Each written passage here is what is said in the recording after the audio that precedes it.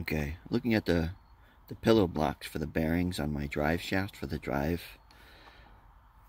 on my spine. I was doing 2-axis up and 2-axis down, so I had 4 drive shafts going through. This went crisscross, and these 2 went crisscross, and you can see that they're spaced so that these holes kind of weave in between these holes. And so right now I cut it down. The drive box that's on there right now doesn't have 4-axis, has 2-axis. I left these double pairs, and I cut off that, and then I would go 2 up and 2 down. But I want to build a 3-axis drive shaft right now, and I'm going to have, what I'm going to do is I'm going to have these pairs go crisscross, and I'm going to cut that off. I'm going to cut this off, and then I'm going to have to duplicate. I'm going to take these holes and transfer them here and here, and that will give me 3 shafts on my drive box.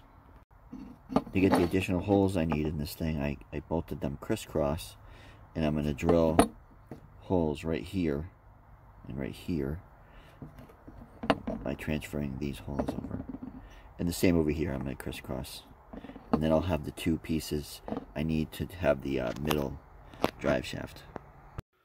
Okay, I got these 3 plates assembled. Got that pivoting.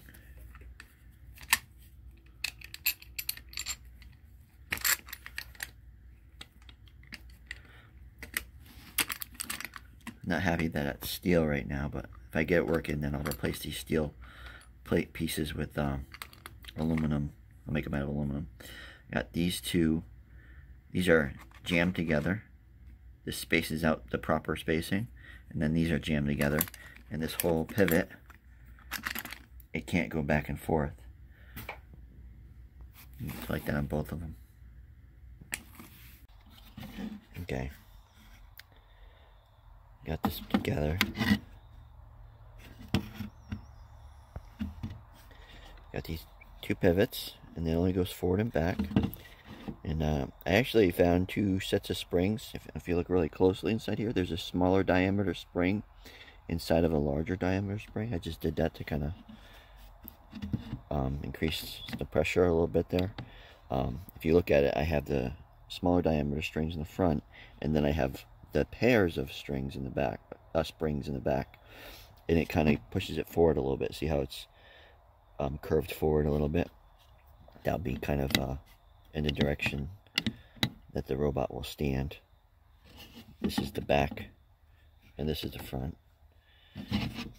And this will go right on top of the drive box, and then the Z-axis motor box will go on top of this, or in front of it. That looks good.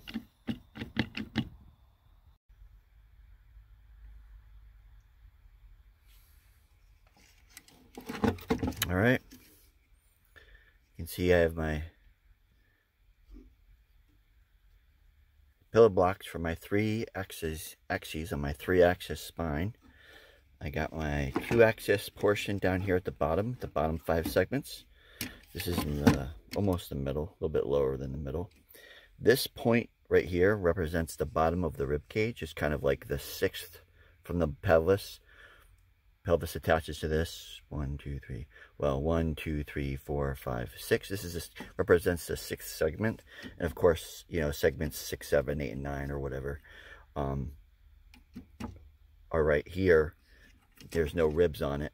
There's no segment there, but that's where it would be on the body if it was on a real body.